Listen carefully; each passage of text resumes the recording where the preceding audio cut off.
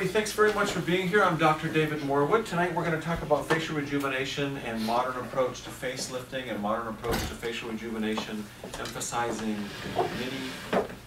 mini incisions and short scars, etc. We started this series a number of years ago, calling it The Truth About Plastic Surgery for People in the Beauty Industry, because so many people go to their hairdresser and go to people who already work in the beauty industry to get advice. And I think that there are lots of myths and misconceptions on the internet and lots of advertisements that I'm not sure that people can rely upon. So we started the series and expanded it to the public, basically because I want people to see the truth as I see it. I'm going to show actual before and after pictures of patients who have given their permission to use their images for teaching, and we're going to show some diagrams and anatomy, and we're going to talk a lot about what we do for facial rejuvenation.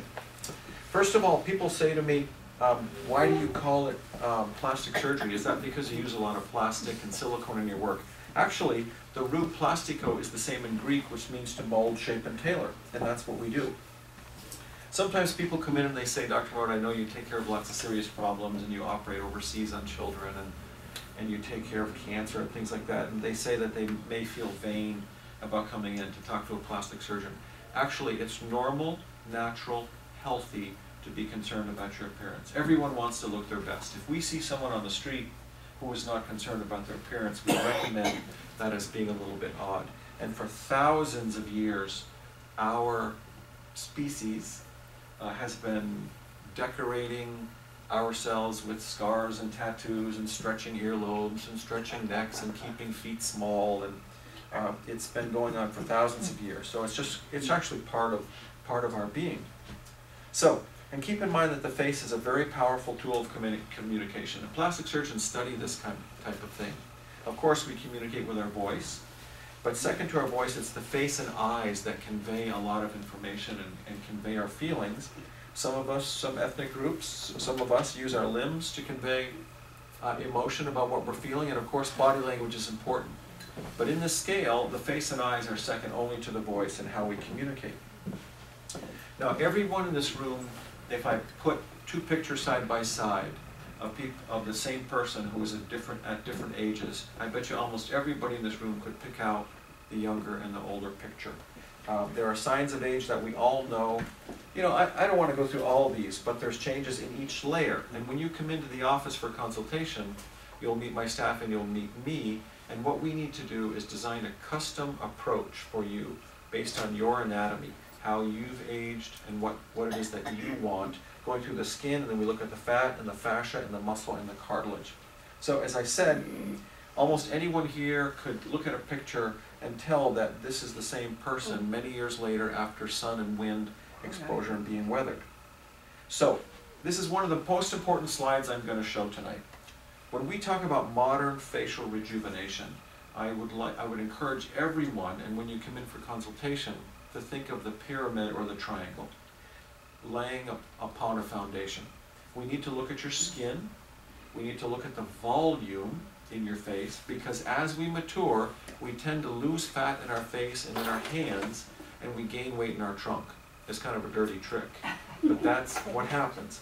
With time, we lose fat in our face and in our hands, and we gain weight in our trunk. And what that does is allows gravity to then pull down on the tissues, and things like mid-face descent and a more prominent neck and jowls develop. So please keep that in mind, that that's number 2 in our pyramid or triangle.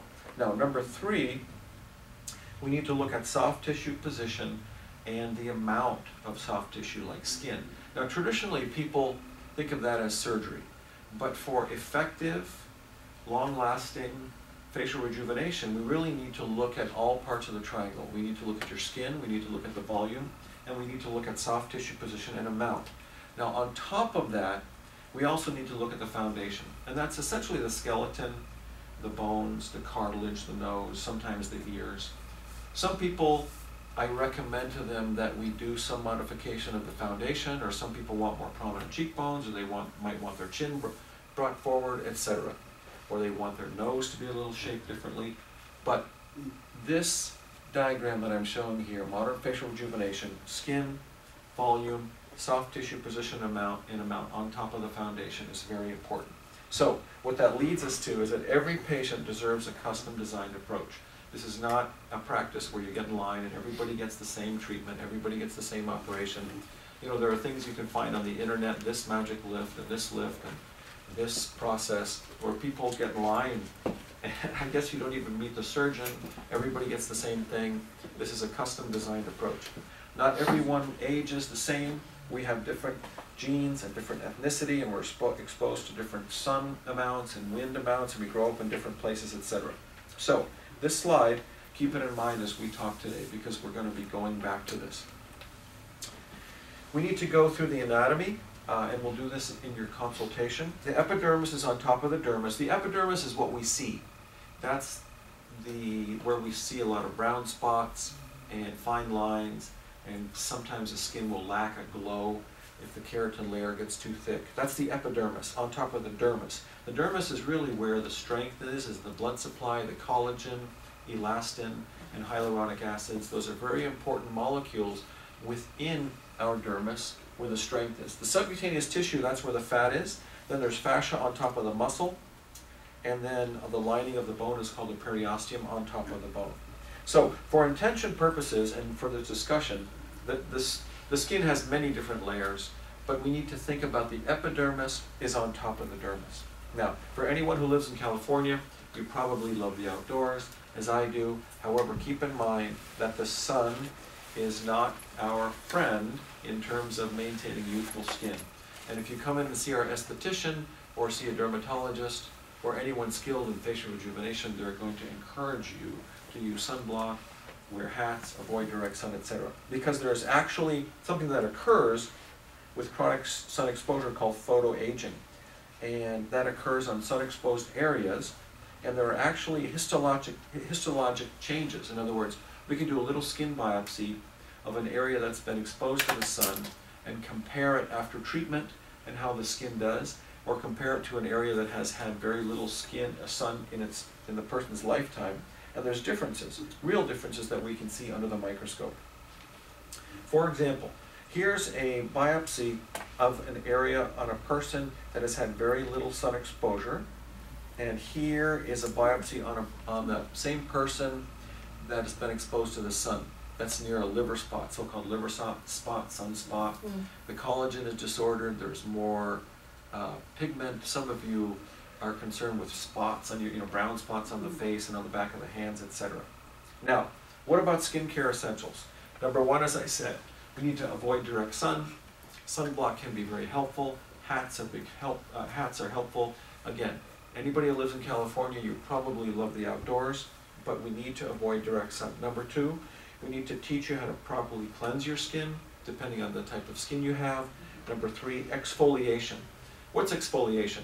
We want to encourage that keratin layer and the very top layer of the epidermis to shed. We don't want that keratin layer to be too thick. When it's too thick, people's skin loses the glow, and we want vibrant, glowing skin, healthy skin. Now, to restore, what we want to do is turn on that germinal matrix, the basal membrane, to really churn. There's a factory there that makes new cells.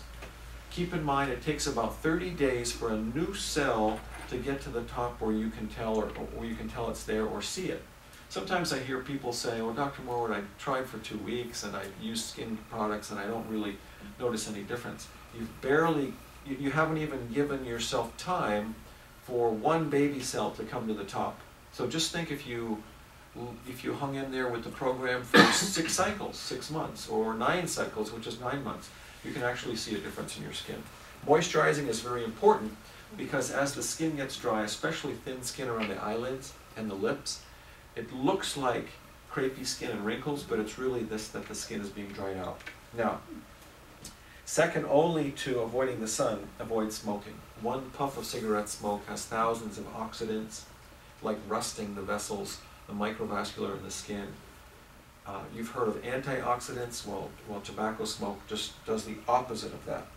Now, very briefly, if you see a dermatologist or esthetician or plastic surgeon, you're likely to have your skin categorized. We call this the Fitzpatrick categorization. Essentially, it's 1 through 6. Number 1 are the people from northern Scandinavia.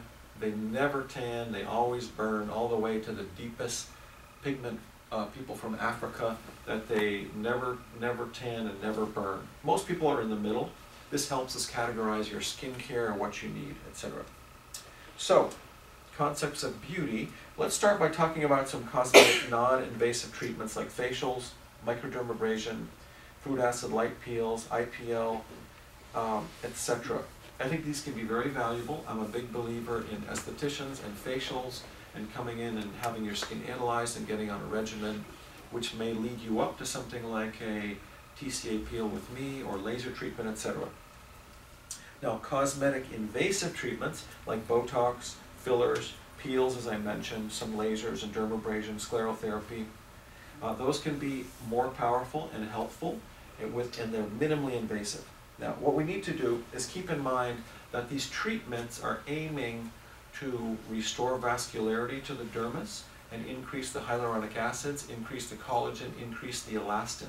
So those molecules and compounds actually are naturally occurring in the dermis, and there are some fillers and treatments that we can recommend to you and get you started on regimens that will actually improve the health of the dermis.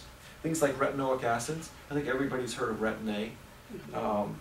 Some vitamin C treatments, some CO2 lasers, and some fillers containing hyaluronic acids can actually result in a healthier dermis with more collagen. For example, here's a skin biopsy of a person with some sun damage with a relatively thick keratin layer.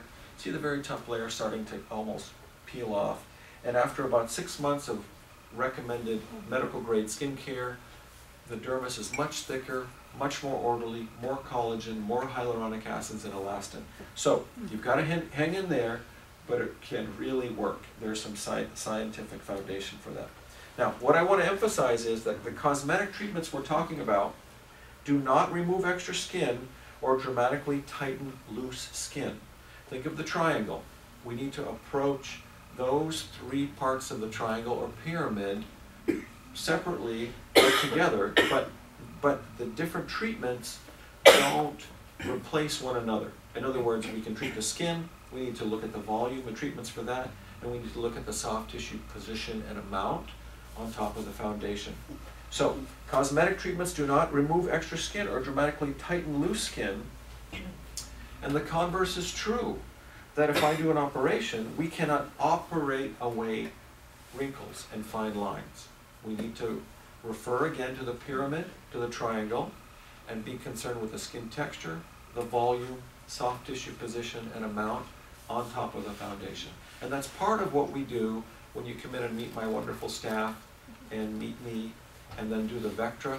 I'm delighted that we have this pretty sophisticated system. It's called the Vectra. It's 6 cameras attached to a computer, and it takes a second to have your image taken, but then the computer processes it, and then you can see yourself in 3 dimensions and rotate it, and we can do some sculpting and show you what a peel may do for you and improve the neck, etc. And it's a pretty expensive piece of equipment that most of my patients really like and value. It's a great communication tool because people can sit there and look at themselves from the side and then rotate their 3-dimensional, almost like a statue, 90 degrees or 180 degrees the other way, and point things out, and it's a great communication tool.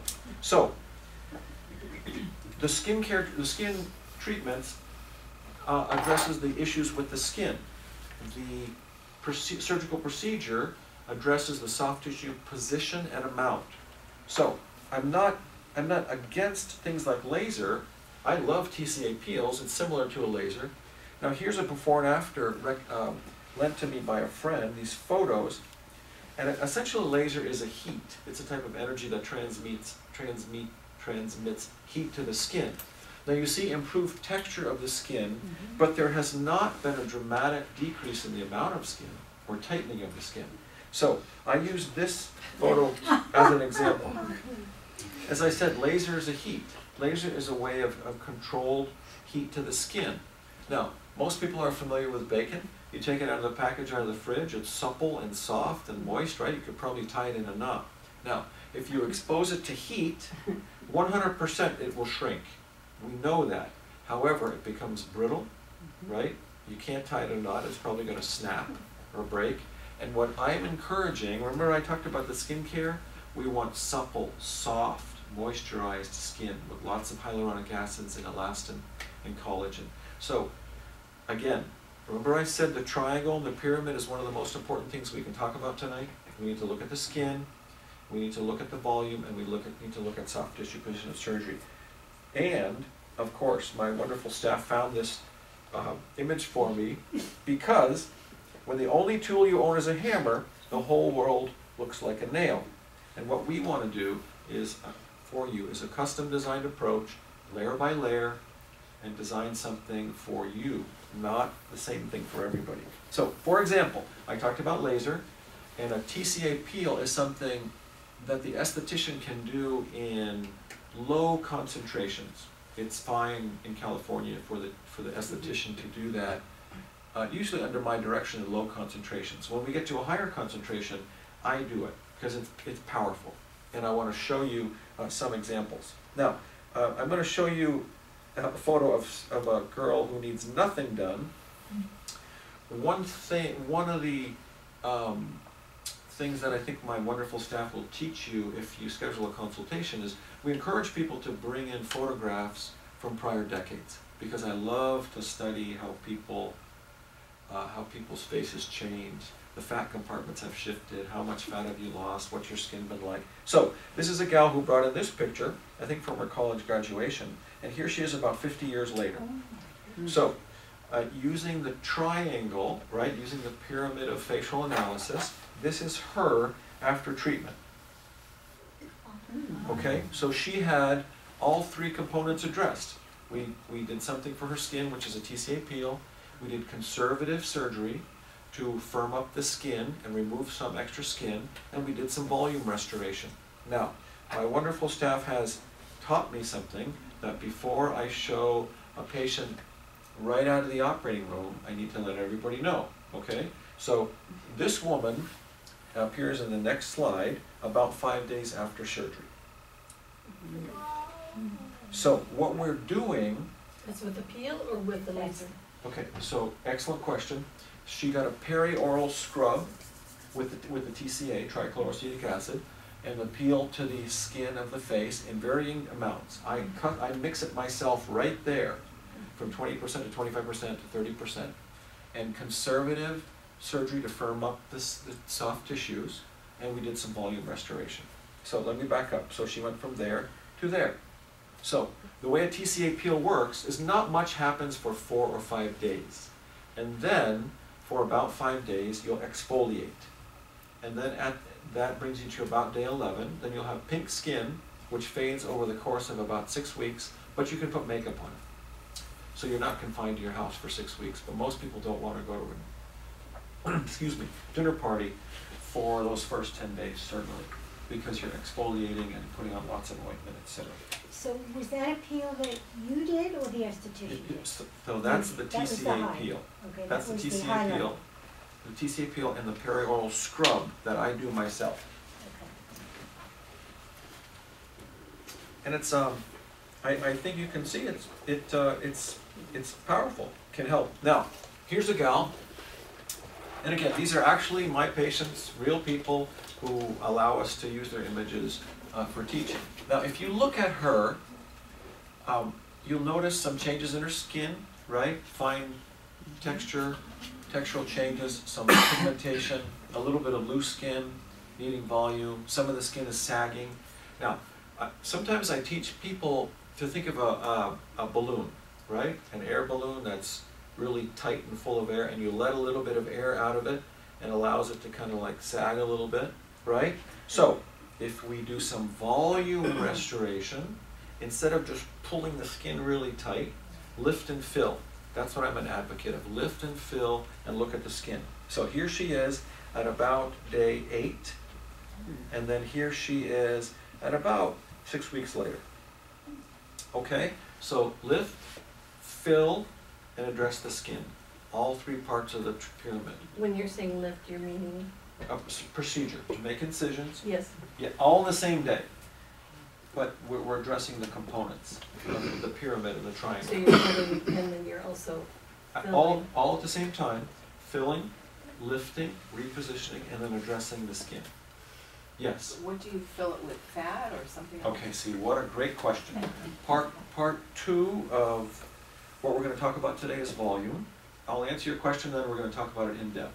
The two big categories of volume restoration are fillers. I think everybody's heard of fillers probably by now. Juvederm, Restylane, Belotero, right? Collagen. So those are fillers. They come in a syringe or someone's own adipose tissue, their own fat.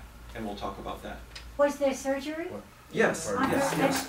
So an Big incision, surgery, little surgery?